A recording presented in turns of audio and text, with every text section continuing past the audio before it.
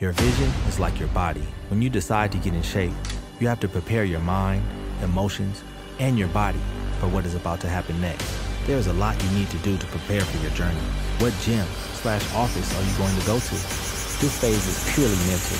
Take small steps, but take action no matter what. Addressing weaknesses or passion for your goals is key at this stage. Now you must train and execute at the highest level. It's your time. You are a champion. Go harder and finish.